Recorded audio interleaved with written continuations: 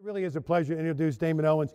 Damon Owens, I'm going to say, is a Philly guy. He says, no, he's a Jersey guy. But I'm adopting him now, even though he's through mushroom country there in Kennett Square. He's an adopted suburbanite, let's put it that way. He earned his bachelor's degree at Brown University, and his master's at UC Berkeley. I don't get that. Oh my gosh, I don't get that.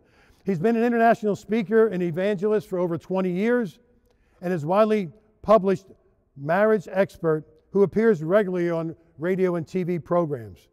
He's also an accomplished gospel singer. Now, if we're lucky, maybe he'll sing half his presentation. I'm not sure, but maybe he'll have a tune. But he performed a solo during the 1995 Papal Mass at Giant Stadium for Pope John Paul II. It's really impressive there. He and his wife Melanie have 8 children and 2 grandchildren. It is really my honor and my privilege to introduce Damon Owens. Thank you, Steve. Thank you, brother. God bless you. Wow, thank you. Thanks for that introduction. It's a challenge. Waiting for him to call a foul on me. Like, Damon Owens, offensive foul. I would actually film that, and I would pay you to do that for my kids. My son would get a lot of props for that. Good evening. And thank you also for coming out tonight. Can everybody hear okay? Is it all right? Can you hear? Good. Thank you for coming out. As you'll see in just a moment, I know very well how hard it is to come out on any night, much less a weeknight, if you've got kids, much less any other thing, right? It's difficult. And yet one of the things I've been very, very impressed with, very moved by, are with the invitation to come and speak with you is the passion that leadership here at St. Andrews has for you. The vision for the parish. And I don't say this lightly, because in addition to my speaking and traveling on marriage and family, and oftentimes with my wife Melanie, I also do some work for a group called Communio. And Communio works with parishes. We work with bishops, vicar generals, to help enliven and revive parishes around relationship. We call it relationship culture. That's things like invitation, hospitality, events that draw people in so that you want to come to deeper encounter with Christ. Not just starting out and offering, more of the top of the ladder things and saying, well, if you don't come, you're not Catholic. We're going to do a procession, we're going to do an adoration, we're going to do, a rosary together. I do all those things. I do them because I love them. And I do them because I'm part of a parish, St. Patrick's Parish in Kennett Square. And we have small groups, and we have men's groups that I'm actively involved in. I work in everywhere that I can in that, but I belong. And that's probably going to be the first word for tonight, is to belong. And if we have that peace in our heart, we recognize that to belong is fundamentally human. We need to belong. And tonight's focusing on family, with an eye on families in the parish being a family of families, with an eye on belonging individually as part of small groups to discover things about yourself and other people, about things within your marriage for those of us who are married, and how we move from an I to a we, to that work in the family of not only transmitting the stuff of the faith, but transmitting that irreplaceable belonging. I love that phrase. An irreplaceable belonging. Like, not only do I belong to Melanie in a beautiful way, she's convinced me in 31 years that I'm irreplaceable. And I don't care if she's lying. Because it's good enough for me. Because I believe her, and she doesn't lie. But it's more than just a head knowing, it's a heart knowing. It's your deepest inner self knowing that you not only belong to someone, that you belong somewhere, but that next level of belonging irreplaceably. There's a delight that happens in us that goes beyond happiness. It goes way beyond pleasure. It enters into that realm of joy. Joy. And I begin and end with joy, whether it's in marriage work or in talks like tonight, because this is one of the few areas where you can't fake joy. You could talk around love. People say stupid stuff. Why'd you do it? Because I love you. Why'd you do it? For love. And part of you is like, yeah, I'm not sure that's love. We get the fake out once in a while around love. But you can't fake joy. Because joy is something that flows from us in either authentically or not at all.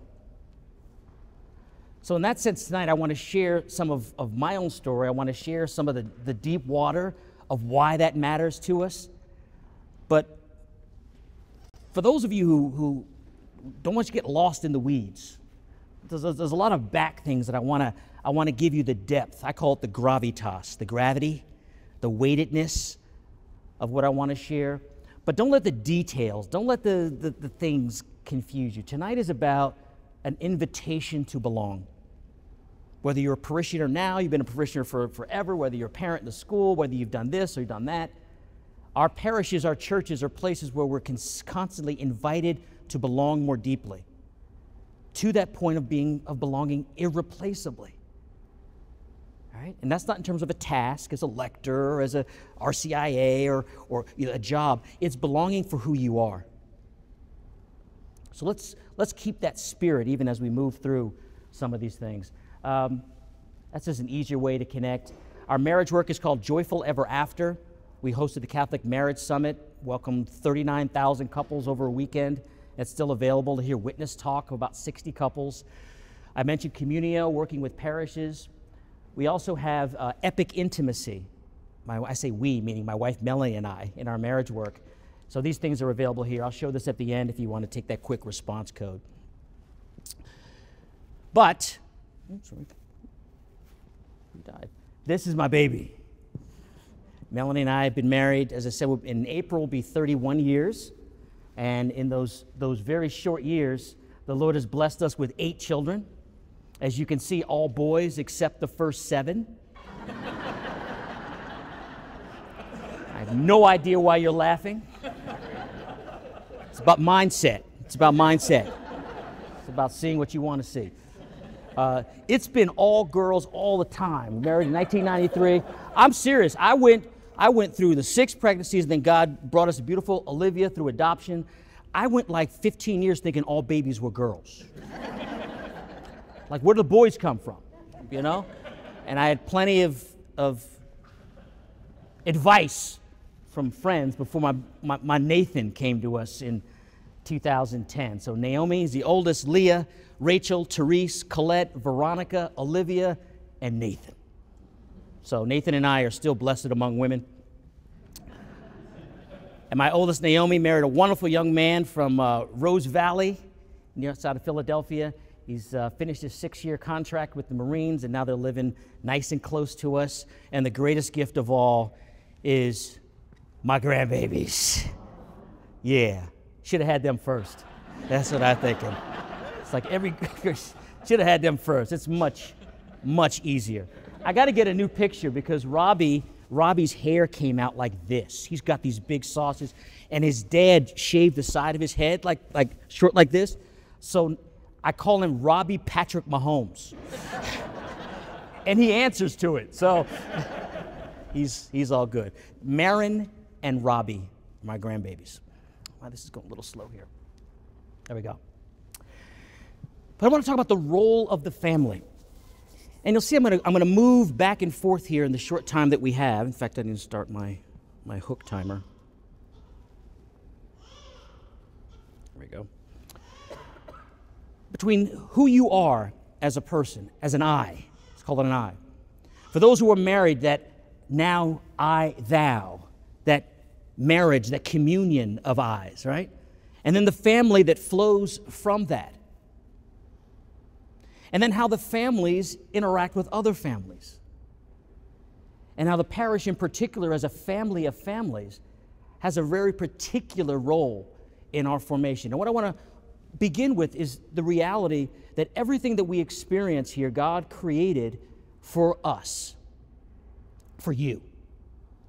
God is so focused, He is so passionate about us becoming all that we are. And that's not an optimism phrase. I'm talking about holiness.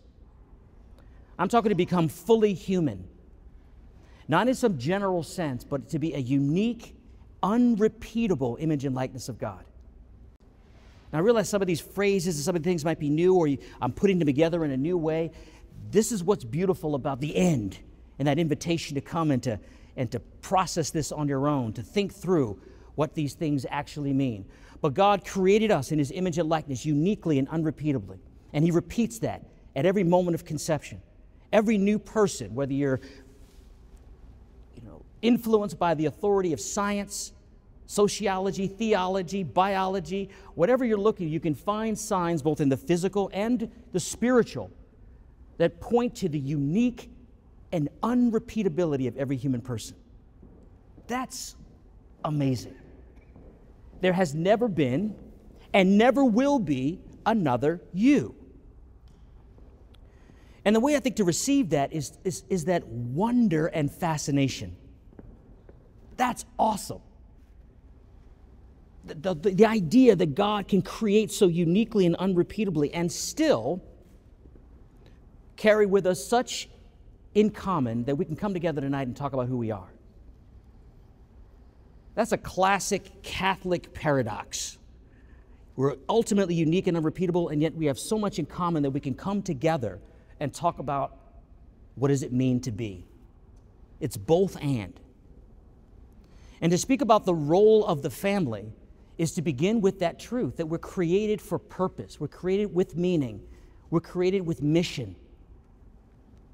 And the individual words we have now in English are all really inadequate. So I want to unpack that.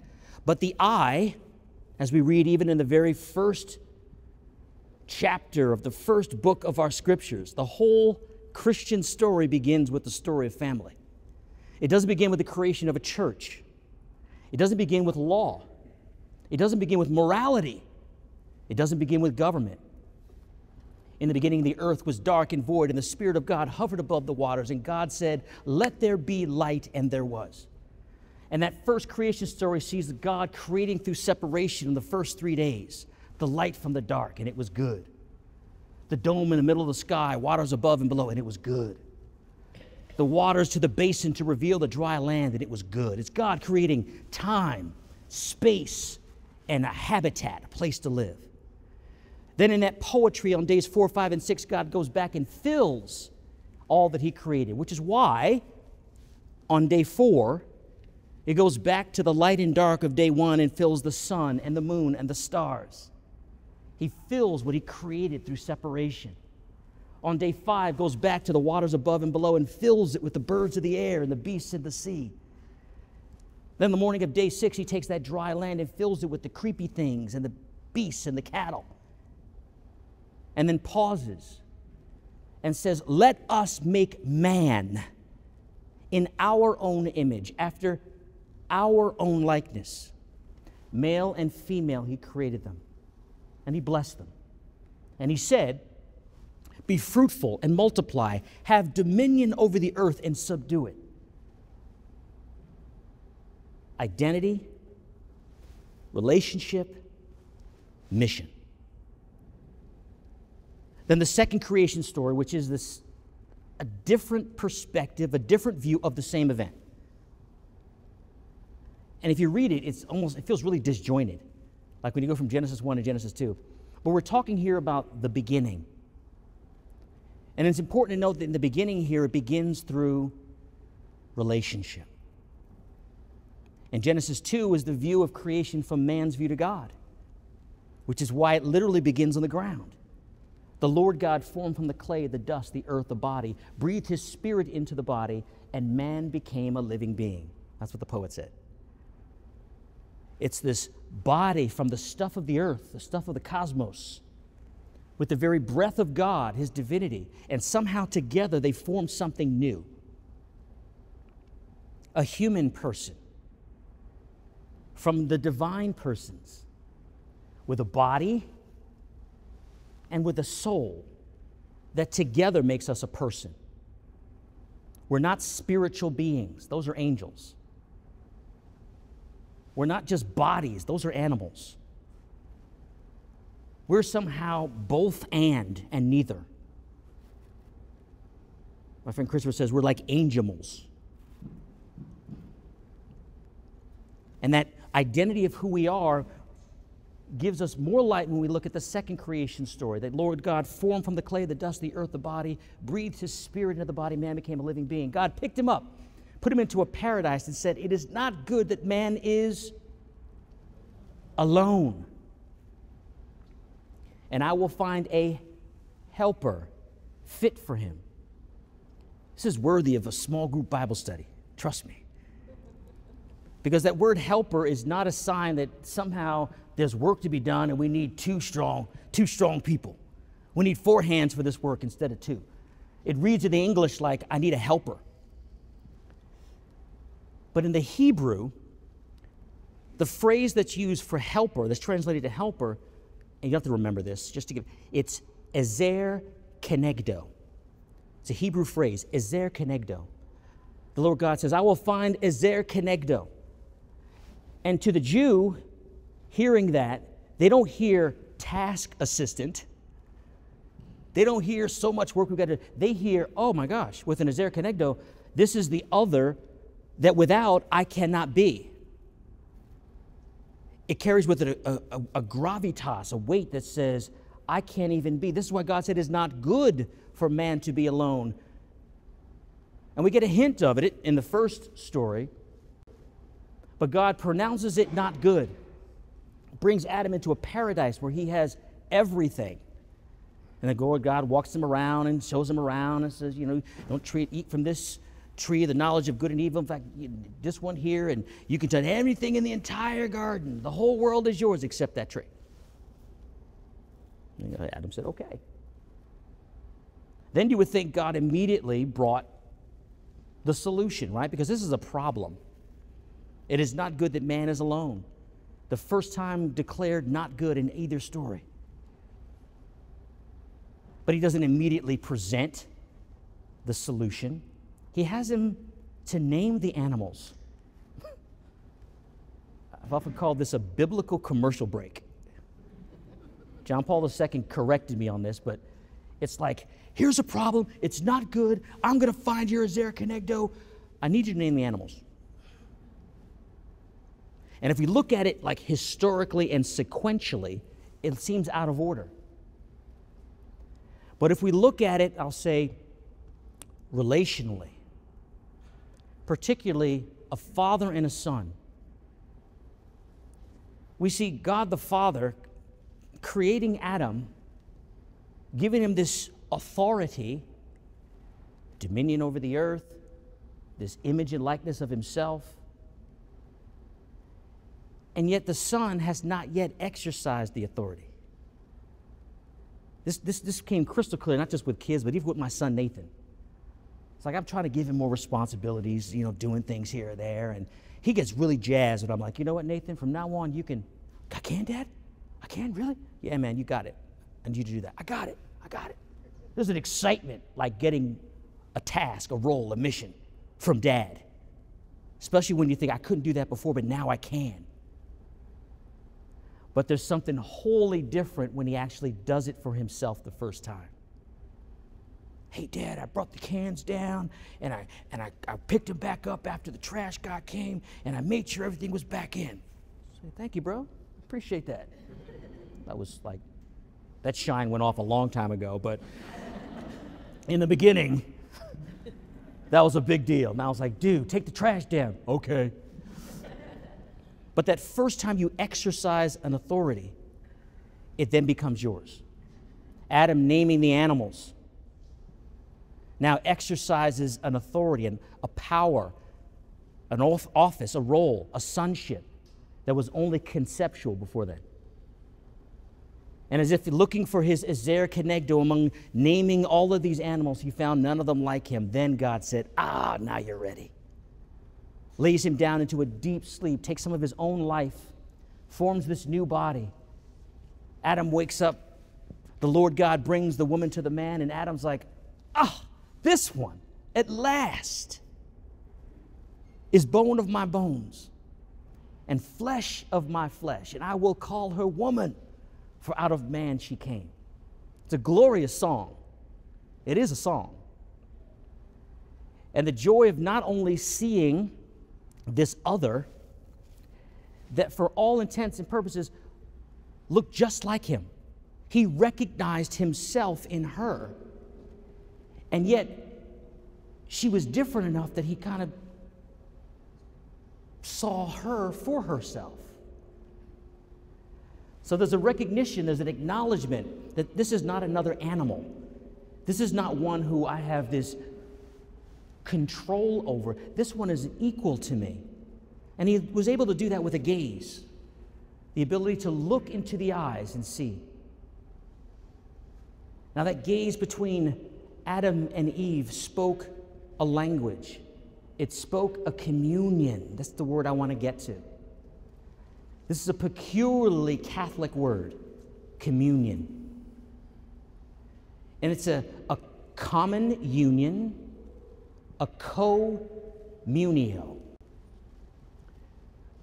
This role of the family, this role in marriage, is not just an authority. It's not just a mission. It's not just a task. It's a gift. It's a role. It's a high honor. It's a vocation. Now, these are all the different words we have in English.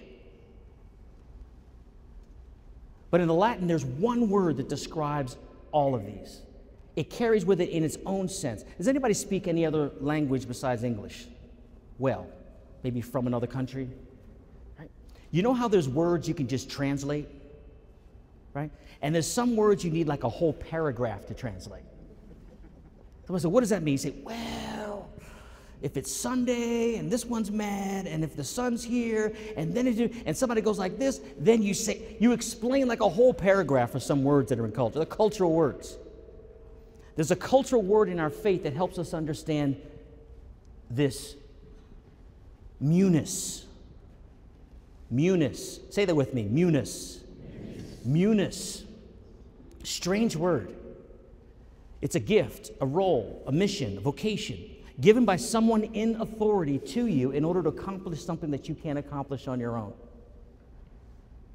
For example, the munus of the Blessed Virgin is to be the Mother of God. The triple munera of a bishop is to teach, to govern, and to sanctify. The munus of the family, Pope John Paul II reminded us, taught us, one, to form a communion of persons. Can you guys hear okay? I'm hearing like an echo. Okay, good. Form a communion of persons. This is what we do. The communion is built into the mission of being a family. It gets back to not just belonging, but experiencing an irreplaceable belonging to someone. Second is to serve life. It's not a once and done. The family is there because, all right, let's speak biologically. It takes 24 plus years for the brain to fully develop in a human person. And those are not 24, 2+ decades of just learning stuff. It's not like a data input. It's this constant formation, this constant becoming, this call to become, that's the fruit of belonging. Life is love, and love is life. And I hesitate to use that word because I'm going to unpack it here. But this is where life and love become a singular experience. The second munera of the family is to serve life. The third is to participate in the development of society. We're not meant to be alone. Isolation is not part of the human experience. It is not good that man to be alone. It's not part of the marriage experience, although we often feel lonely, and it's a deep wound. And it is not meant to be part of the family,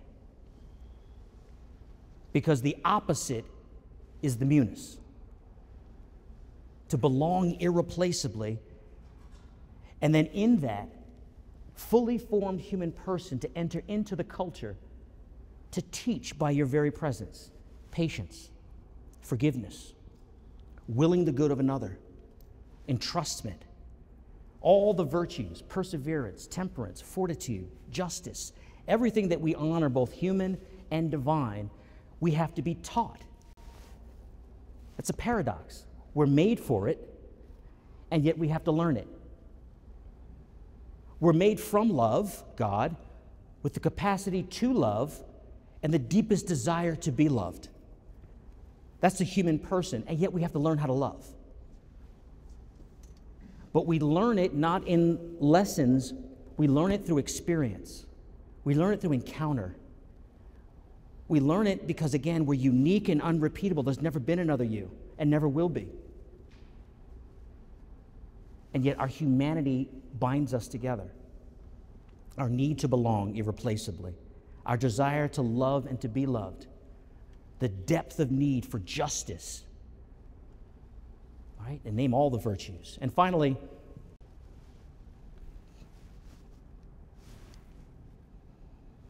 oh my gosh, my back. Oh. Share in the life and the newness of the church. So 4 munera, if you will, 4 task, role, mission, gift, office, high identity, given by someone in authority, God, to accomplish something that we can't accomplish on our own. We can't accomplish these things under our own power. We could try, we could desire it, we could really want it, we could work for it, but it's not about human effort. It's about allowing God to make these things visible in the unique truth of who we are. This is the newness of the family. Let's talk about love. Pope Francis invited Christian families to value the gifts of marriage and the family and to persevere in love strengthened by the virtues of generosity, commitment, fidelity, and patience. He, God, seeks to encourage everyone to be a sign of mercy and closeness wherever family life remains imperfect or lacks peace and joy. In other words, it's a school of love. That the great mission, the newness of the family, is not just to be understood, it's not just to be accepted, it's meant to be lived, even imperfectly. Because as you know, as parents and as husbands and wives, we're both teachers, and more often than we realize, we're students. We're learning. Our kids teach us more than about anybody else except our spouse.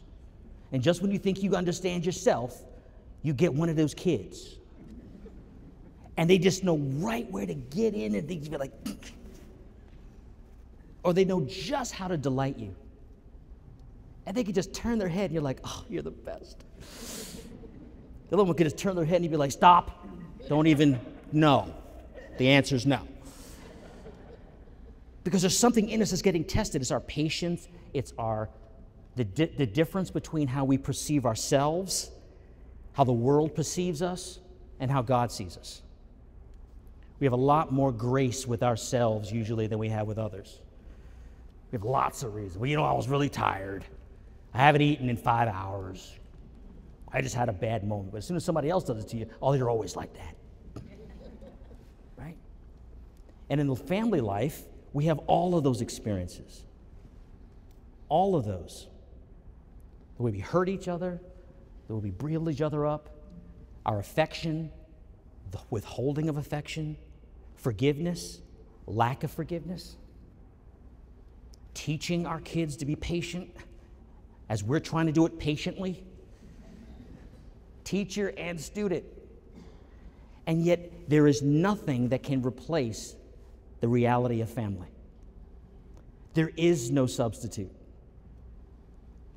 As Professor Robbie George has always said, he says, the Department of Health and Human Services, so the family is the first and perfect Department of Health and Human Services. When the family fails, we need all these other social structures in order to compensate so that you don't become a terror to the world. Because the fruit of the family is the contribution to the culture, to the civilization, and whether it will be.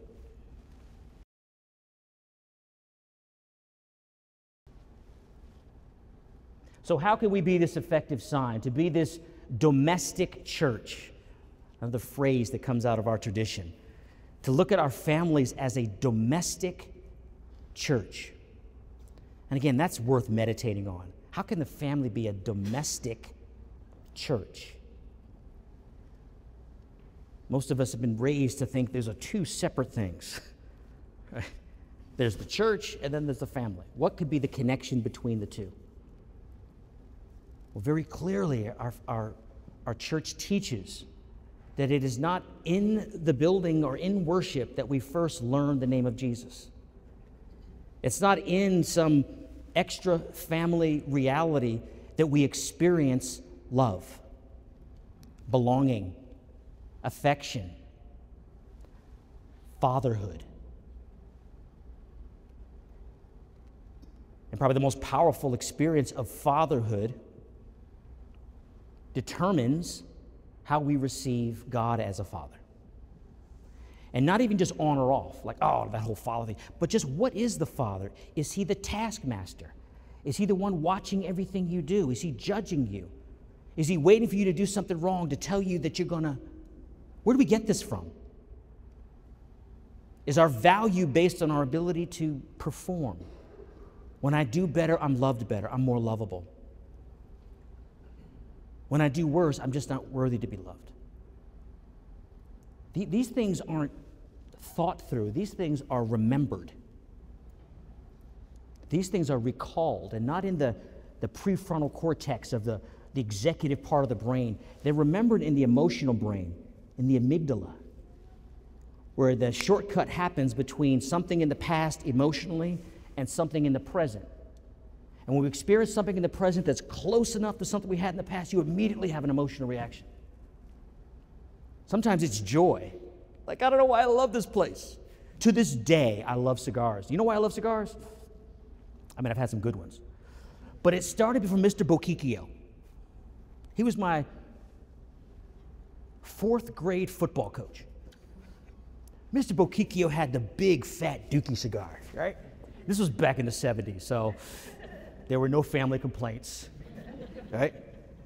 To this day, I associate the fall, cut grass, sweat, and even watching football with the smell of a cigar. And as soon as I smell one, I go, oh. Because that's where that man looked at me, had me on the shoulder, and was like, you go, Damon, you go. And I was like, yeah, right? And when you're like 9 years old, that's all you want to do. You'll be like, yeah. They go, now go out there and get up, right? And he's like 6'5". He's a big dude. He's like, get out, go. That's an emotional memory every time I light up a cigar. I like Mr. Boquicchio. Here we go, right? A pipe, right? Sometimes the granddad or Thanksgiving dinner, whatever it is. There are memories that carry with them deep-seated emotion. And those don't happen outside in the building. They happen in the family. They don't happen with a time clock. They happen over long stretches of time, decades. And even after, the sense of knowing that we belong irreplaceably to someone affects every other relationship we have.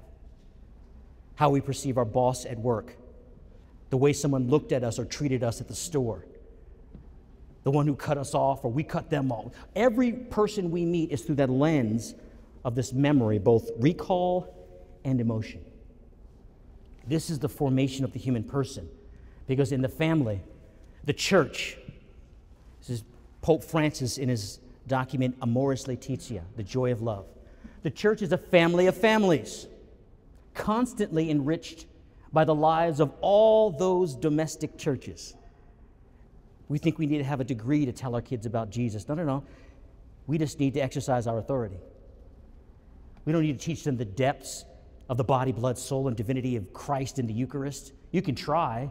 Most time they're looking at us like, do you believe that? It's so much easier teaching a 7-year-old than it is a 17-year-old, especially mysteries like that. We have that privilege.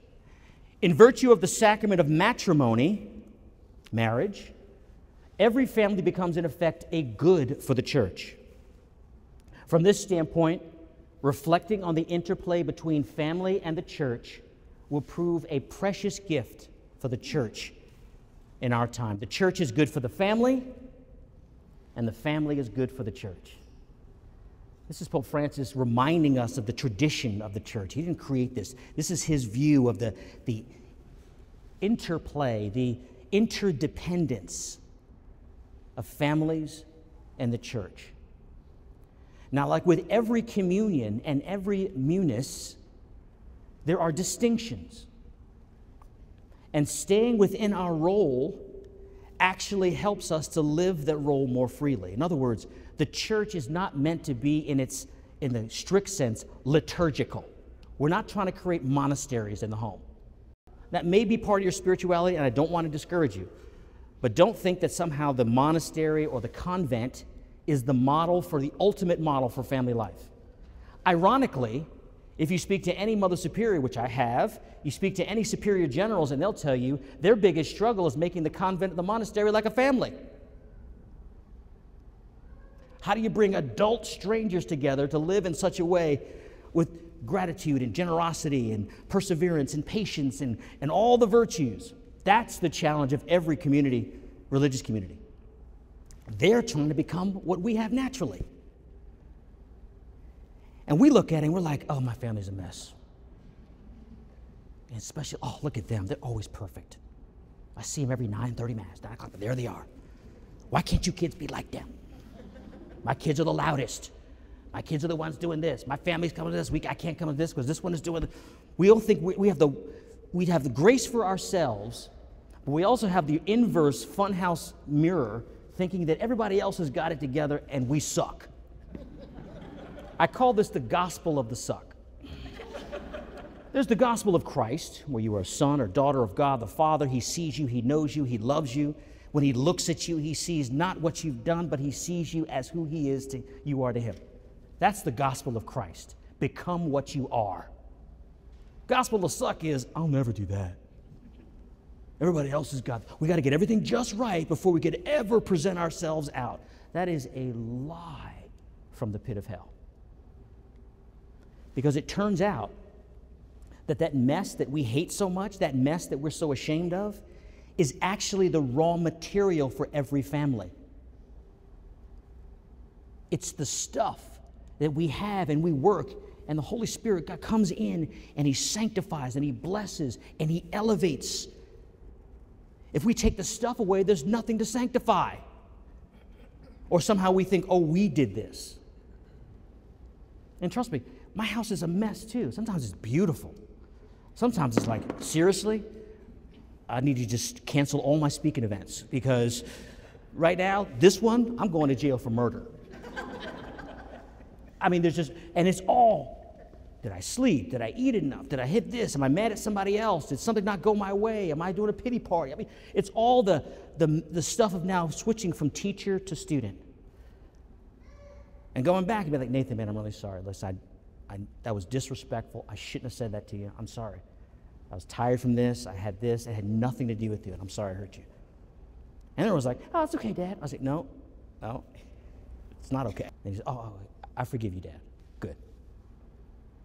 So we've been intentional about that because we've messed up so much. We had a couple of older kids. We didn't go through that it's okay to the forgive. And now the forgive is not part of their experience. So we learned. Now there's the opposite too. We had a lot more patience then with the older ones. So they learned a lot more. These young ones, I was like, forget it, whatever. But that's me afraid to be student. All right, let's move through quickly here. We follow Jesus for the good, the true, the beautiful, for love. And I want you to see how it flows from the I to the we, to the family of families, and how we live as a parish. And I'll throw in again how special St. Andrew's is. Their attention, their right sight in knowing what it takes for all of you all to become closer in an authentic way. Real friendship. Let's talk about love and joy. What is love? In the English word, we have one word for love. I love Melanie. I love Naomi, Leah, Rachel, Therese, Colette, Veronica, Olivia, Nathan. I love God. I love you. I will love you for the rest of my life. We have one word to describe literally everything from pizza to God. Right? One word. But we know it's different. It's context. But I think that makes it harder to speak about the difference. The Greeks had at least 4 different words for love. Eros, that's seeking, romantic, passionate love. Philia, as in Philadelphia, the city of brotherly love. It's friendship. Storge is a strange Greek word. They talked about icon between a mother and a child. It's this belonging, this unity that's itemized in the mom and the baby. And agape, this free, total, faithful, and fruitful self-gift. This is the all-in love. I am yours, and you are mine. This is the only way to understand the marriage vows. We meet, and oftentimes, whether we meet as friends, philia, or whether we fall in love at first sight, eros, right? That's real. But when you're standing at the altar, the pledge that's made is an agape pledge. Do you come here of your own free will, without condition or reservation, to give yourselves in marriage wholeheartedly? It's a free and total gift. Will you lovingly accept children that God may bless you with and raise them in the knowledge of the Lord and His church? Do you pledge a love that's fruitful? Until death do you part. It's all those four marks of free, total, faithful, fruitful speak to what the Greeks kind of pointed at with agape. The gospel gives us the depth and the breadth to see that truth and that love in God. So we need to know what love is. It's a gift of the self, an act of the will. And I love this. How do you make a gift of yourself?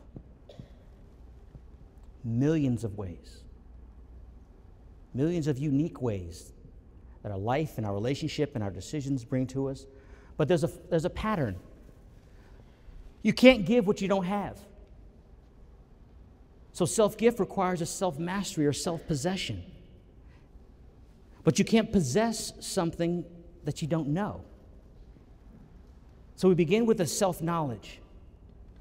We come to the truth of yourselves. And again, it's the whole person. Body, soul, spirit. We come to possess ourselves through the virtues. And then we make the gift of ourselves because we've moved from knowledge to virtue to gift. But it turns out that self-gift actually deepens our knowledge. Love reveals more about ourselves. So the gift of self-gift turns out to be increasing our self-knowledge, which gives us the strength to have more self-possession to make a more sincere self-gift, which then deepens our knowledge even more for more possession and self-gift. It's a dynamism. Self-knowledge, self-mastery, self-gift is the pathway, it's the engine for you to become holy. You see, the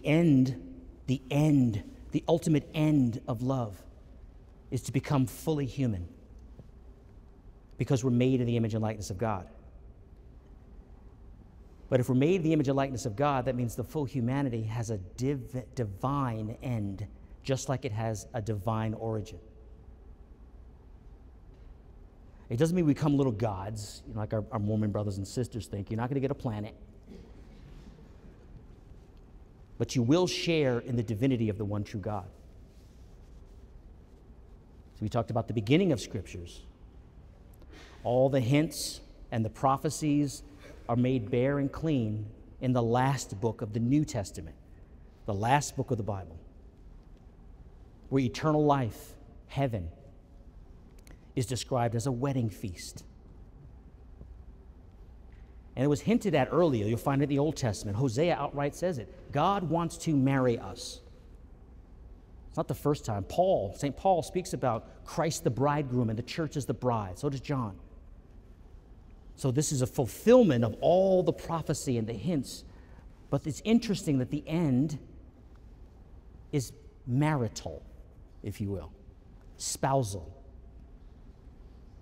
That Christ the bridegroom and the church as the bride enter into an eternal union, and all of eternity is inscribed as a party. It's a wedding feast. This is the joy of love lived out in the human person. And what is joy? The source of Christian joy is the certainty of being loved by God. That's that belonging I spoke about. To be loved personally by our Creator. by the one who holds the entire universe in his hands and loves each one of us in the great human family with a passionate and faithful love. A love greater than our infidelities and our sins, a love which forgives. In other words, joy is relational. It's experienced the irreplaceable belonging to one another. We get glimpses of joy. And when we belong irreplaceably to God and we accept his gift, it's an eternal joy. Which is why joy can handle suffering. Joy can handle good times and bad, sickness and health. It can handle rich poverty. And actually, not till death do us part. It's a love that actually is stronger than death. Because we believe and follow the God who rose from the dead. These are things that are part of our joy. I'm going to skip through here these keys. In this talk, I speak about 12 essential keys that as families we can live to get that newness, to live that newness with God, to live that irreplaceable belonging, to not only experiences as teachers, parents to our children, but also as students. As they teach us, God teaches us, situations teach us. And I just adapted it today because providentially, we are just entering into Lent. And it's a beautiful overlay to take on right now the many, many things that we can do, the very specific things we can do. But I want to give you the categories so that you can see how these things are connected, especially based on everything that I shared with you today. There's things that we can do individually. For those of us who are married, things we do as a couple, and there's things we do as a family. And I propose to you that there is a radiation of these keys, that we do need to handle the I first. There's things that we need to do that affect how we show up to our wives or husbands. It can be physical, sleep, food, prayer, silence. There's things we need to be all that we can be individually. Then there's things we need to intentionally do and be together as a couple, because it's in our wedding vows specifically, but it's also the source of everything that we propose, invite, proclaim to our children. It's not just tasks that we do. It's easy to look at all these things you can do, but what I'm suggesting is that the keys to family life are honoring the right order. The I, thou, and the fruit of the union, which is the family. So let's talk specifically, and I want to offer this now just in the categories of Lent. The first, let's call prayer. And we'll call that a justice to God. So in each of these categories, these three categories, I want to talk about the individual, the couple, and the family. So in this first category of a key to the families of prayer, let me give you some suggestions. Maybe as you discuss, you can talk about what resonates with you, what's not in your sense, but individually. First and foremost, just committing ourselves to prayer, especially if we're uncomfortable. It's not about standing up and giving a great prayer. It's about putting a clock and saying, for 15 minutes, I'm gonna pray. And what does that mean? It could be written prayers, it could be Magnificat, it could be end of the great Lenten resources, it could be you standing in front of the window, and I do this many mornings. I stand in front of the window, especially when the sun's out. And just to get the sun, there's one window in my dining room where it's full-on sun. And for me, I need that. For me, I need that connection. And some of the times the prayer is mental. It's just, okay, Lord, I offer you this day, all my thoughts, all my emotions, especially when I'm not feeling it. But the key here is not what we do. The key here is that we have made an intentional effort individually to pray. It could be at night, it could be in the morning, whatever suits you, but you set a time and you follow it. St. Josemaria Escrivá says that if you're not sure how to pray and you say, Lord, help me pray, be assured you've already started. Don't make this complicated. As a couple, morning or evening blessings. These should make you just a little bit uncomfortable. Morning and evening blessings, a husband blessing his wife, a wife blessing her husband, calling specifically on these sacramental graces. A friend of mine said that, in fact, it was in our Catholic Marriage Summit, one of the interviews I did. This Chris Stefanik. You guys know Chris Stefanik? He says, calling on the sacramental graces for my marriage in this moment. I was like, oh, brother, that's awesome. Do that and see what happens. Study something together. Work on your marriage. Listen to a podcast. You want something really challenging? Gaze into each other's eyes for 3 minutes. Yeah. It's hard to hide. You can work up to that. It's like adoration. Try it for 30 seconds. Let the clock and the alarm go. Then do it for a minute. Then do it for, a minute and a half. And before you know it, you'll be 3 minutes looking at each other. It's seriously, that's kind of an advanced one, so your mileage may vary. For the family in this prayer, you set an evening time to pray together. Close the day out as a family. You may not pray the whole rosary. We do. We have for a long time. We have all kinds of other variations. My kids know all of them. So they're always trying to game it. They know the rosary is like 17 minutes. They know the Divine Mercy Chaplet's like 7. And if I break out, the daily prayers, that we could do evening prayer, and it's like 3 minutes, right? 4 minutes. But it really doesn't matter. Because what happens is your family starts to get its own pace. You start to get the expectation. And especially that kid who's always like, oh, we're going to pray now. Oh my gosh, I'm in the middle of my game. I'm hungry. There's always one or two of those like, we're going to do this again. Would you guys go to another conference? You should go, Don't let them mess. Don't let them see you sweat. Hold your ground and support each other, right? Because they're always trying to divide you. My kids did it last night, the young ones. They did it last night. He's like, yes, we are. Your mother said that, didn't she? Well, then sit down, right? And then they're fine. Then they're absolutely fine, right? But interesting thing, when we miss a day, like I'll be late or if we're not doing, the kids are always like, can't go to bed, we haven't prayed yet. That's a million. I'm like, what? What did you say? Don't underestimate the power of the offering. Reading the Bible, lots of Lenten series. We're watching Brant Petrie now talking about the Eucharist, and it's 3 minutes on YouTube, and they love it because we're using the computer. Right?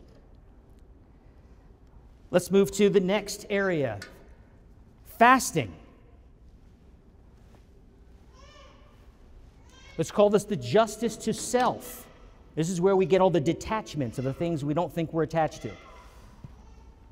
Fasting is not just about not eating. It's about recognizing all these things in our lives that are probably good. They're probably good. Food is good. Sleep is good. Hot showers are good. But the fasting is not, as I explained to my son the other night, it's not just to make yourself hurt. It's like, oh, look at, I love Jesus. It's the heart check. Lent is the heart check that says there are things that have holds on my heart that I don't know they have holds on because I haven't tried to take them off. You ever try to take something off like a piece of tape and you think, oh, I'll just take the tape off. And you're like, I can't get this tape off. It's just a piece of tape. I should be able to take this tape off. What? There's an attachment that's deeper than you realize until you try to take it out. And we are to be attached to God alone. So the gooder the thing is, the gooder is to choose. It's only going to be 40 days, y'all. You're not going to die. And if you do, God will say, good job. For ourselves, look at food. It could be the kind of food. It could be a frequency of food. It could be the amount of food. And these individual ones ought to be in secret. I'll throw that in there. These should be hidden things. These are things you do for you. You don't tell anybody, today I'm not going to have any ketchup on my hamburgers because I'm holy. I'm working. No, little stuff. Maybe eat a little bit less. Maybe you just eat something without the salt that you know it needs. That counts. That's you saying, I offer this. I offer my preferences to this. Fasting from entertainment, social media. Some of us fasting from talking. Just throwing that out there. I'm not making any accusations. As a couple, here's a fast: yielding to each other in matters of personal preference and not making it plain. You want that? Yeah, sure, whatever you want, honey. That's not what I'm talking about. Yielding in matters of personal preference. Finding or renewing a ritual of connection. Some of you might be familiar with Greg and Lisa Popchak. I got this from them. They're good friends of mine. They have a radio show, More to Life. He's got dozens of books on marriage and family. And they speak about something called rituals of connection. We work together, talk together, play together, pray together. And being intentional about finding those rituals that in this moment draw us closer together. And they change over time. They can change but you're constantly looking for ways of connection in work, talk, play, and pray. It's a beautiful way to look at for this Lent. For the family, set family time together. Electronic screen time zone. This one drives my kids crazy. And they swear they're not addicted. Like, just put the phone down. They don't have phones. They have Melanie's phone. I'm like, put your mother's phone down. I'm right in the middle of my game. I got to finish my Roblox. Man, shut the phone off, man. Right? Increasing the honor of Sunday rest. This one is always a good fun. It wasn't fun. We always need to go to the store on Sunday. It's like we're missing 3 things for Sunday breakfast. It's like, why didn't we get it yesterday? But honoring that Sunday rest, making sure that it's a day that's honored to the Lord. And finally, justice to others. Almsgiving. Searching, choosing, and supporting a Christian ministry, a charity, or cause of your time, your talent, or your treasure. Individually, refraining from online shopping. Reaching out to an estranged family member. We took this one on. I'll let you know how it turns out.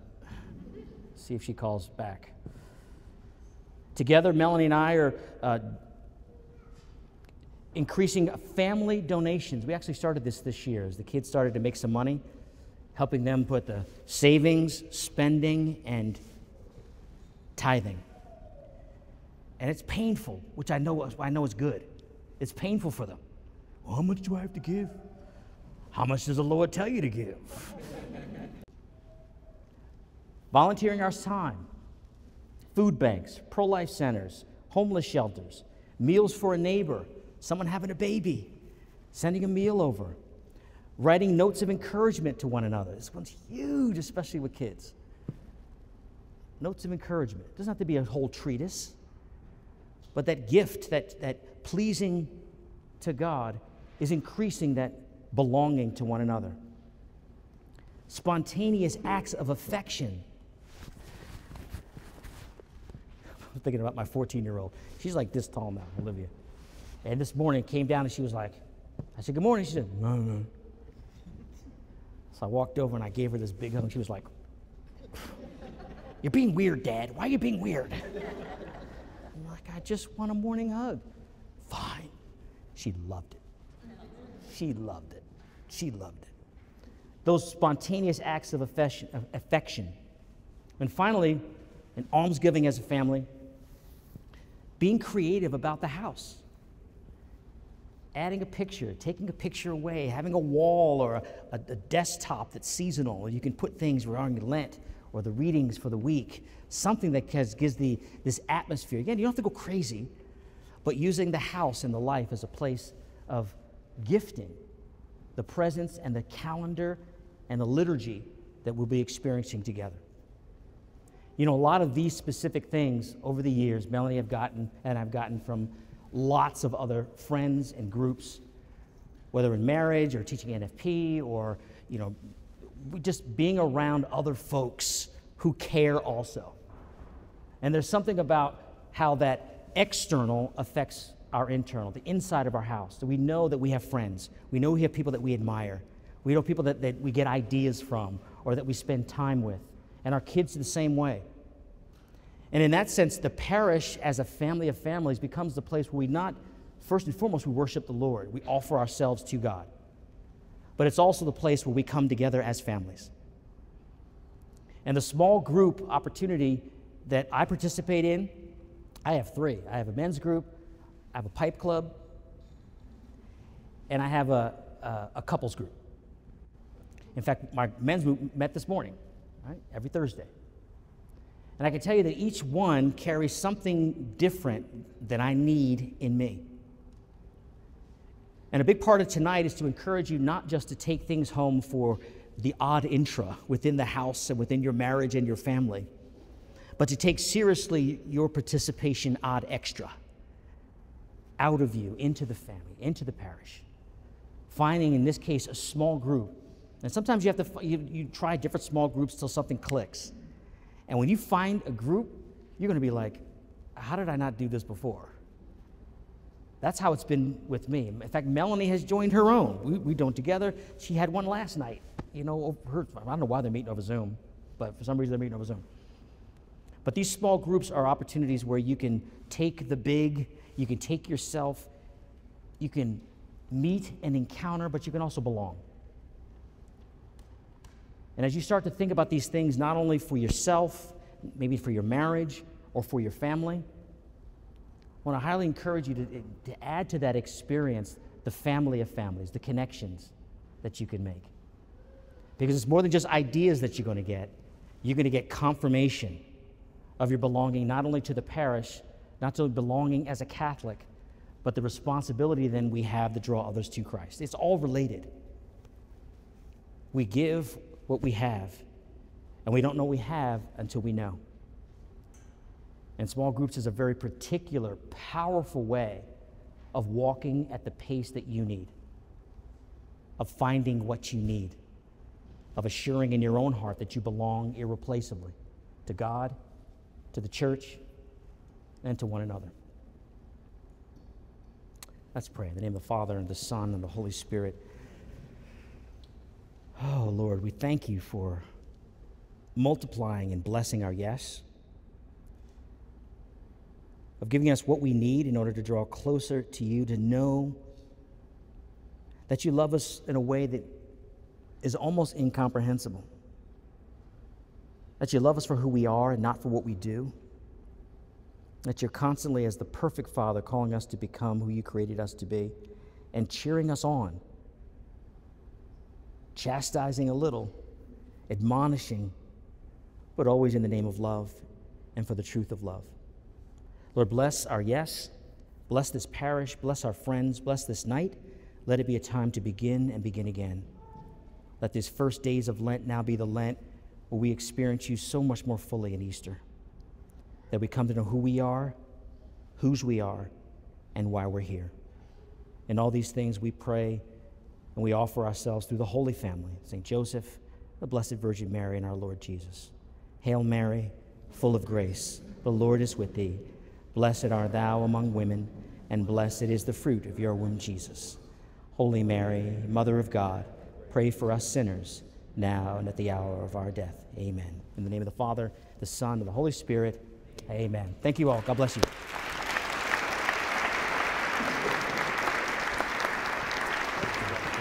You good? I'll take that when you're ready. Okay. Thank you, Damon. That was wonderful. It really was. I know I had a number of takeaways that I wrote down, and maybe some of you did too. One of the biggest things that resonated with me, besides your football coach with the big cigar, I think of like what we can do during this Lenten season of prayer. And one thing I know my wife and I do is we pray together. And I think that really has helped our relationship. So that resonated with me. And what I'd like to do right now before we start, just because we're going to have about 15 or 20 minutes as the second part of our here, is maybe take a few minutes right now and turn to your right or to your left or behind you and maybe tell somebody what resonated with you, what impacted you about Damon's talk more than anything else. And so take a few minutes. I'll be back in about 3 or 4 minutes, and we'll start the second half of our program. Okay? So, I don't want that to happen. So, I guess the whole point is intimacy.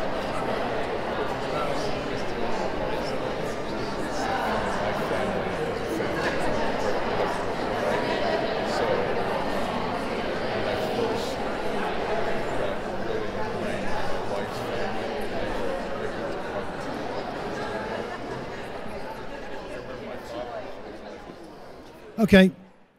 Maybe you can just wrap up a little bit of what we're talking about here, and we'll get into our second part of our evening here.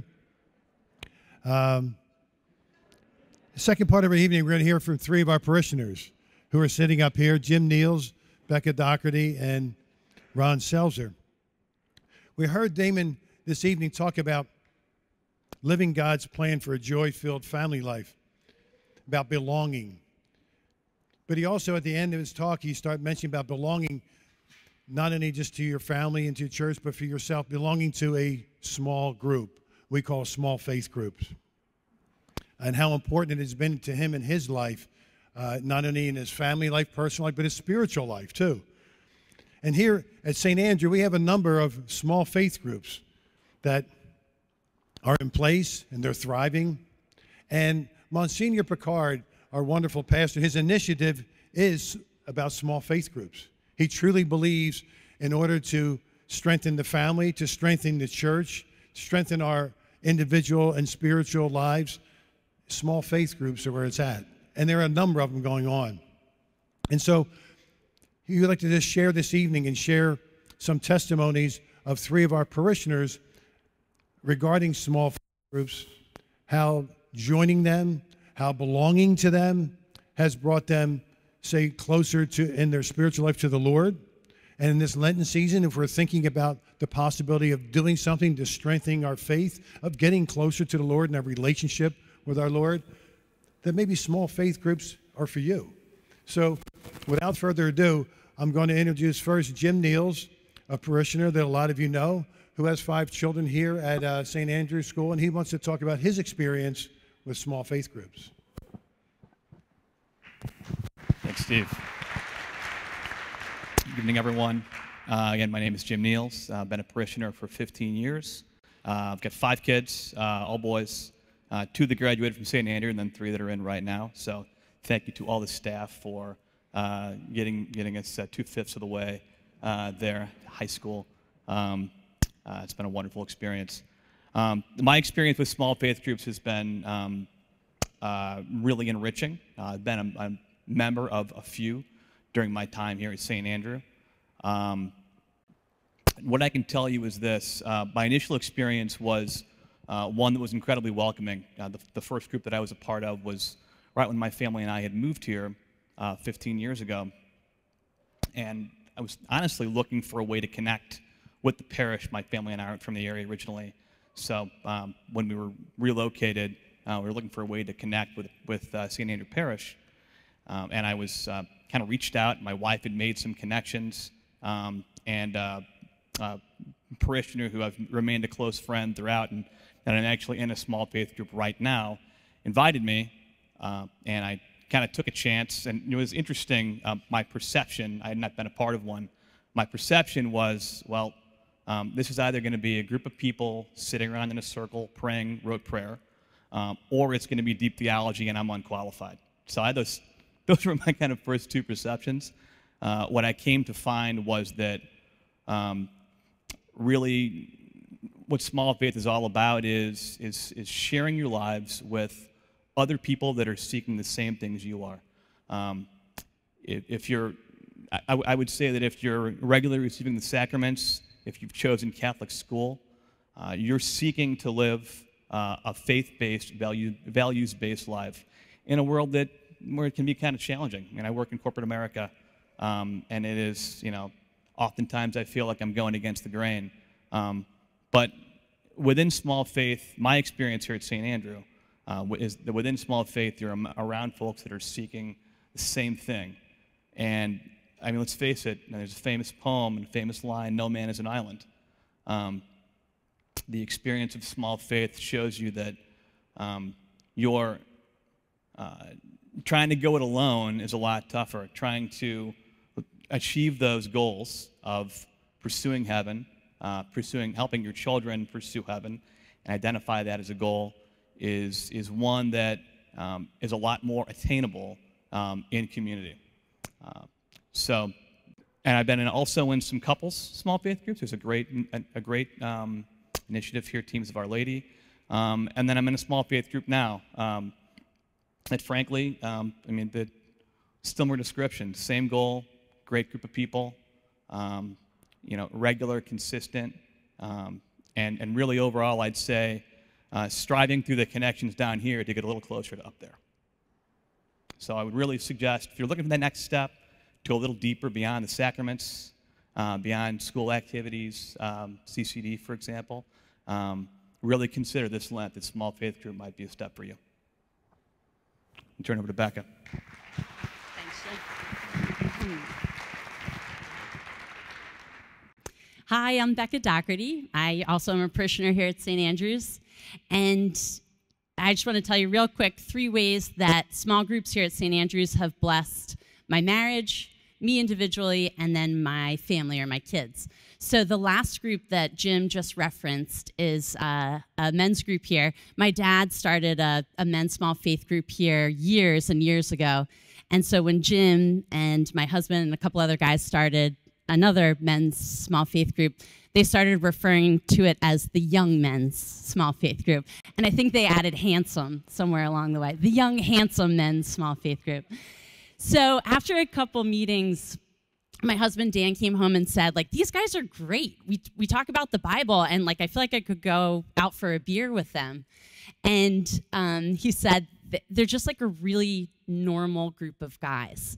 And a priest friend of ours says that that's high praise in the Catholic Church because we can be weird sometimes. So it's just like a normal group of guys where they share their faith. And I see the effects of that very beautifully in our marriage and in our family life. So I'm thankful, really grateful for that men's group. Personally, I was part of, St. Andrews will run a lot of Bible study, or regular Bible studies throughout the year. And so maybe 3 to 4 years ago, I participated in a Bible study called Absolute Relativism, where it was, the premise was basically, we live in a world where everyone says, I have my truth. So like, you believe in your truth, I'll believe in mine. What's good for you is good for you, but like, don't enforce your values or beliefs on me. And so this Bible study was basically, we talked about how like we can't all be right. If I believe in God and you don't, well, either he exists or he doesn't. And so like, let's get to the truth of it. And so the beautiful thing about our small group, so we would watch, I think it was Ted Suri, maybe was the presenter. We would watch a video, we'd do some readings, and then we would break into small groups. And in our small groups, that's where we talked about like, okay, at work, like this is what I'm kind of dealing with, or, when I was teaching in a Catholic high school at the time, this is what I encounter with my students. So small faith groups provided a way for me personally to kind of like break it down, take this big teaching and then talk about it personally. Lastly, the way that small groups here have affected my family are through the Elizabeth ministry. Amy Leahy and Renee McGovern were here, but I think they both left. We'll hear sometimes in Hollywood that like this actress or actor is like one to watch, like an up-and-coming actor or actress. I think Amy Leahy and Renee McGovern are ones to watch here at St. Andrews. They do a fabulous job of basically putting together, especially for families with children, whether they're small children or teenage children, putting together activities where you can get together, you don't have to RSVP, you just show up if you can make it, you don't if you can't, you bring something if you can, you don't if you can't, and you just have an opportunity in little clips to build community. St. Andrews is so big, but these women provide beautiful opportunities to get together and chat, to build communio, as Damon was saying. And just recently, so I'm a theology teacher by trade, so Dan and I have 4 children, so we'll go through the teachings of our faith. But then, sometimes they're like, you ask them a question like, I don't know. So the Elizabeth ministry put together an Epiphany party, so to celebrate the coming of the 3 kings. And I think we talked about the Epiphany, but our kids were like, I don't know. So we go to this Epiphany party. The tradition is you cut a cake, and somewhere in the cake there's a little baby Jesus. Whoever gets the baby Jesus is the king for the day. Well, our son Declan, who's 6, just happened to get the king. Declan is our child. When we asked him one day, like, what's your favorite part of church? He goes, when it's over. Or when we don't have to go. I asked him just ahead of Lent, I said, Declan, what should I give up personally, and what should we as a family give up? Without skipping a beat, he said, Mom, you should give up being on your phone in front of us. I was like, okay. 6 years old, he's got it. I said, what should we give up as a family? He said, we should give up praying the rosary together and brushing our teeth. Got it. So we go to this epiphany party. He gets the baby Jesus in a slice of cake, and he's quite literally and metaphorically the king of the day. He was so happy, and I think now knows what the epiphany is, thanks to the Elizabeth ministry or these small group gatherings. So I think there'll be like a QR code, some sort of sign up at the end of this. And like Jim said, there's lots of opportunities, and I encourage you to join something or show up when you can, because it's a great way to take kind of this big faith and this big parish and, you know, bring it into a personal relationship. Okay, thanks. Sorry. Next up is Ron Seltzer. I talk much slower than Becca does. I wanted to tell you a story about a young priest I met quite a few years ago. When I met him, he was just about to be transferred into another parish, and he was very excited about it. He didn't know exactly where the area was. He actually didn't even know how to get there. It was before GPS. And he told me he was very excited because it was a rather large parish. There were 5,000 families in the parish. And he said that was wonderful, but it also presented some challenges for him. Because the parish was so large, he had a lot of things to do with regard to bringing intimacy into the parish. And he mentioned a phrase that I'd never heard before, but you heard it spoken several times a night. He mentioned small faith group. That young priest that I met was 49 years old at the time.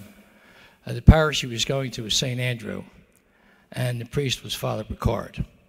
So when he came to our parish in 1988, Monsignor Picard, who was Father Picard at that time, was 49 years old. He came to the parish with a lot of things on his agenda. One thing at the top of his list was creating small faith groups. And he immediately went to work in the parish, gathered parishioners, and started planning on starting small faith groups. The first one that I was aware of started with 5 men in the rectory. Father Joe Tracy was in our parish at the time, and he started it. That developed into a group of men that exceeded 60 guys after about 5 years. The second large group that I was aware of was actually Becca's father, Barry Pine, who's here tonight, who started in his home the same way with a couple men. And that turned into, Barry, how many guys do you have in the group now? Barry said 80 guys. So on any given morning when they meet in the old church in the basement, there's 80 men that pray and break out together in small faith groups. Those groups have continued on our parish, and today there is several hundred men and women that meet regularly in small faith groups. Going back to Monsignor Ricard, true to his word, he knew that small faith groups were good for our parish, and consequently it was also good for him. So 30 years ago, a little over 30 years ago, Monsignor Ricard joined the small faith group.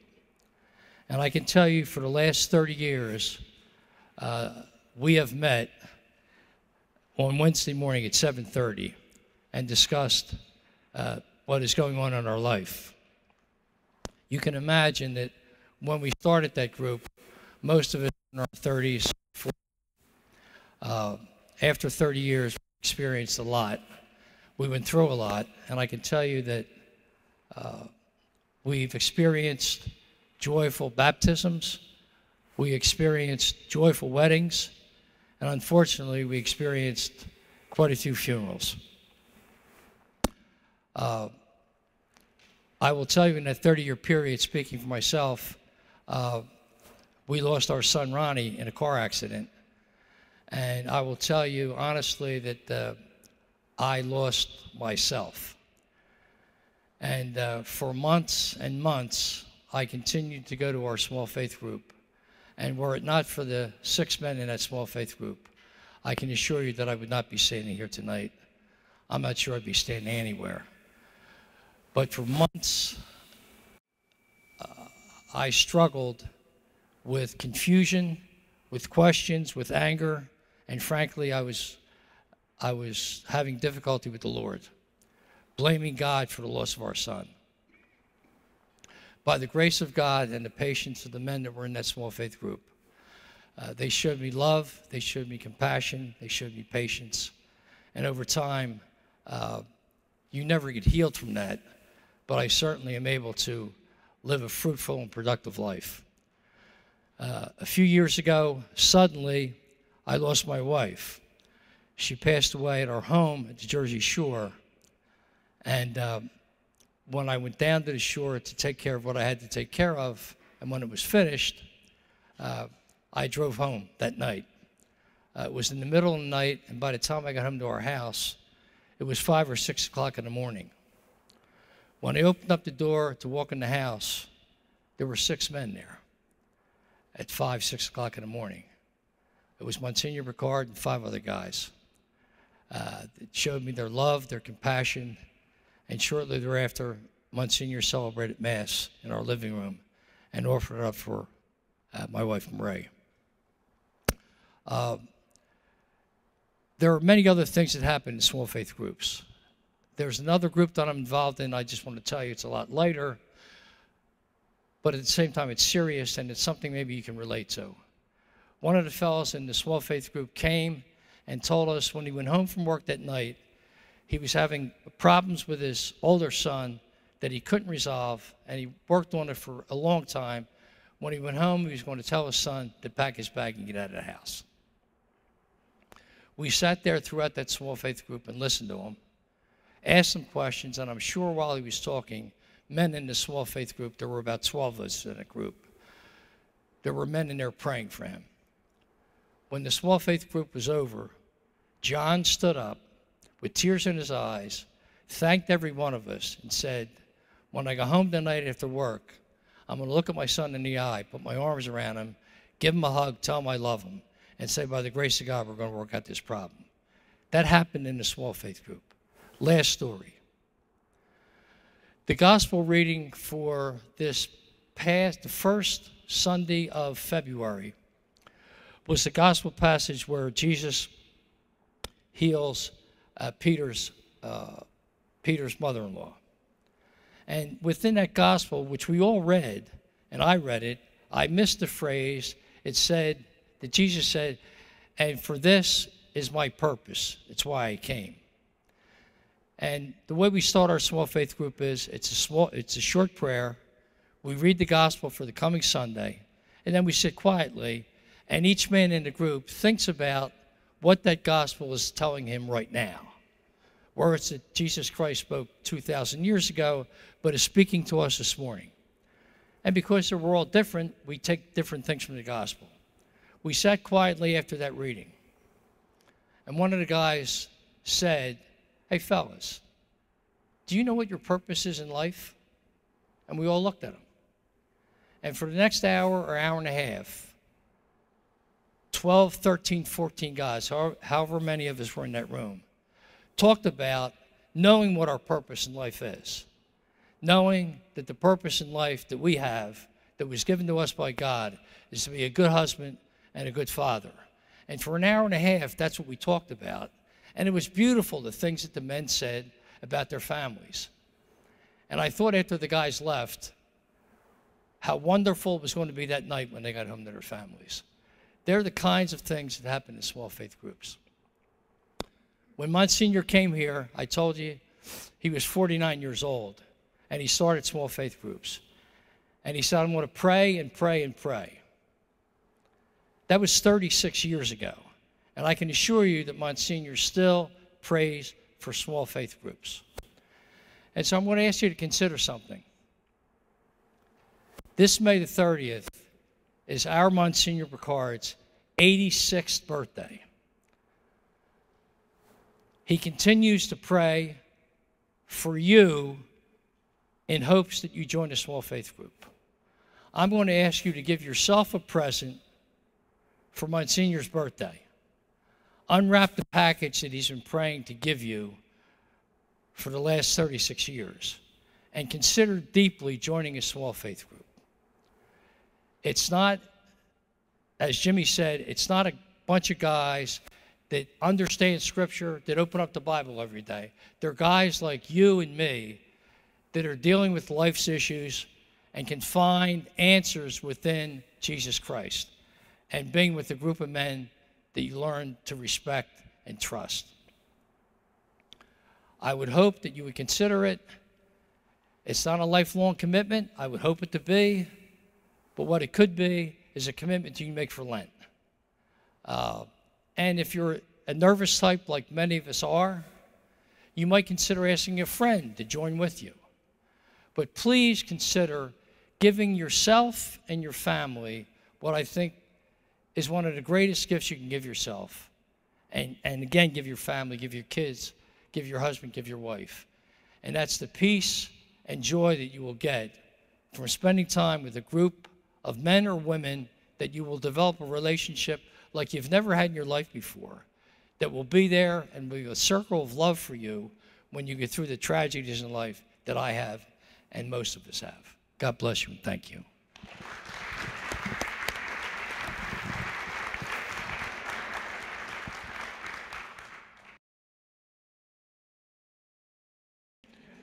Ron is such an incredible man. We use his home. He's got 3 or 4 groups that go there a week for weekly small faith groups. I do have to add one other thing, too, with regard to small faith groups. And the men of St. Andrew know. If it wasn't for the men of St. Andrew, I wouldn't be ordained. I came up to this parish from a different parish, and I went to Barry's small faith group, which Barry's 7 o'clock, right, this Saturday at the old church, the basement of the old church, 7 o'clock this Saturday. If you're up, want to take a walk over? Do it. I did. Doesn't mean you're going to be ordained a deacon, believe me, okay? So don't get scared. Don't get scared. I'm still scared, okay? When I look in the mirror and I see this on me, I'm still scared. But I'll never forget the first meeting I went to. First of all, I think Joel Kern invited me. And I said, well, okay, Joel, what is it and what time? He goes, men's small faith groups, 7 a.m., old church, Saturday morning. He goes, who's the idiot that started at 7 a.m.? I said, this is crazy. I went, and I remember I was just in awe of the men here. I just sat there, and I didn't say anything. You don't have to say anything. I sat there, and I saw 40 men in this praying the rosary and then breaking up into smaller groups, talking about the gospel. And I just sat and listened and listened. I went home to Mary Ellen, and I went, oh, my gosh. I mean, I said, like Jimmy was saying, I felt like I didn't belong, or I didn't. These guys are just way above me. I went back again, and I went back again. And they were just guys, as Ron's saying, just trying to get together, to try to be together and, you know, try to do what Jesus wants us to do, to be nice to each other, to our families, as Ron said, to be good husbands, fathers, brothers, friends. And little did I know how that would take me to a point where now I'm an ordained deacon in the Catholic Church. Still blows my mind. But if he can do that to me, he can change your heart into whatever he wants to. There's no doubt. So as Ron was saying, we just passed out some forms. On the forms, you can fill them out to this evening if you like, or scan the QR code. Fill out the form. It's a Lenten season. You know, I talk sometimes about comfort zone. Boy, I'm out of my comfort zone here, man. I was out of my comfort zone the first time I walked into a small faith group, and you will be too. But believe me, when you're doing something for the Lord and you take that first step out of your comfort zone, he grabs you. He does. He grabs you, and he pulls you right in. And you'll never think about going back that way, except you'll take a step, another step. Where's he going to pull me this time? Is he going over here? Am I going over? And his hand, he will lead you all the way to where he wants you to be. Believe me, you know, in this Lenten season where we try to think about what we want to do, as Damon eloquently said about, you know, the individual, okay, the couple and the family.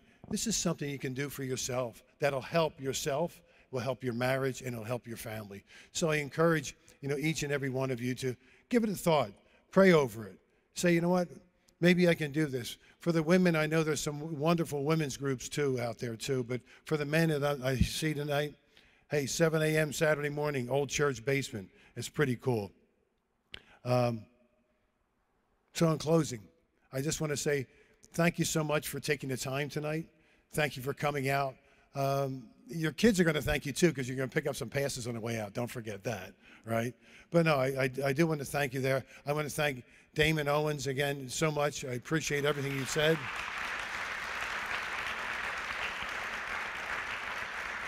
And just to let you know, Damon's going to come back to our parish again next month, and the date is going to be March 10th and March 9th. It's a Saturday, and it's from 10 to 11:30 at the old church. And the topic that day is when the world's turned upside down, which it is, as we all know right now. So I can't wait, Damon, to hear what you have to say and how we can try to handle that within our families and in our belief and our faith system too. So thank you. So be sure to check us out on Flocknote on the website and sign up for there. There is free offering baskets. We charge nothing, but we ask you whatever you can afford. If you can afford anything, that's fine. If you can't, that's great. If you can afford something, that's how we can afford to present evenings like this for everybody here and for all the parishioners. So we appreciate any amount you can. So, you know what? Join me, seriously, join me in a prayer, please, before we leave. In the name of the Father, Son, the Holy Spirit, amen. God, you are so good. You are good and all loving and all generous. We thank you, God. We thank you for this evening that we share together with our brothers and sisters in Jesus Christ. We thank you for sending the Holy Spirit to Damon Owens, to each and every one of us, to our parishioners who witnessed about their small faith groups. Heavenly Father, we ask you to watch over us as we go home tonight. Watch over our families. Thank you, Heavenly Father, for loving us. Thank you, Heavenly Father, for opening our hearts to becoming closer to you and loving you for the Creator that you are. And we say, glory be to the Father, and to the Son, and to the Holy Spirit, as it was in the beginning, is now, and ever shall be, world without end. Amen. St. Andrew, pray for us. Thank you again so much. God bless you, Father, Son, Holy Spirit. Amen.